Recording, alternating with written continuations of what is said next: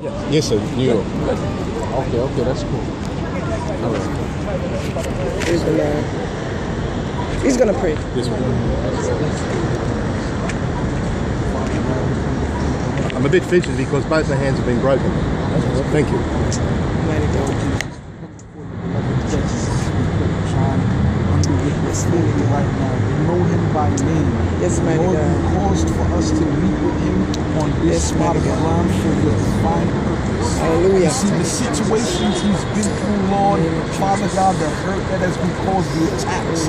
But nonetheless, Father, you said in your word, it is I, O God, which have done this good work in thee, and you will continue it until the day of Jesus Christ. He which has started a good work in him will perform it until the day of Jesus Christ. I pray that you continue in him, oh Father, use everything that befalls him, oh God, for the furtherance of your call in his life.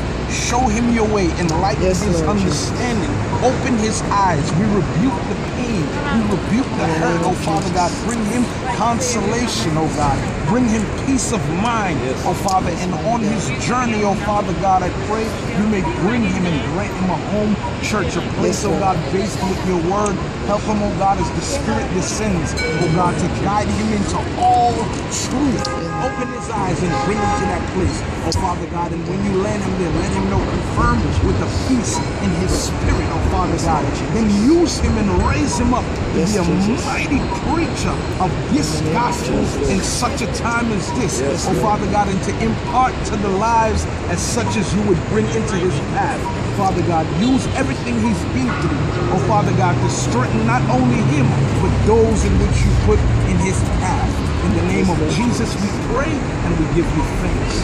In Jesus' name. Amen. Praise God. Thank you. Bless you, brother. We'll continue praying for you. Bless you, sister. We'll definitely continue praying for you. Thank you.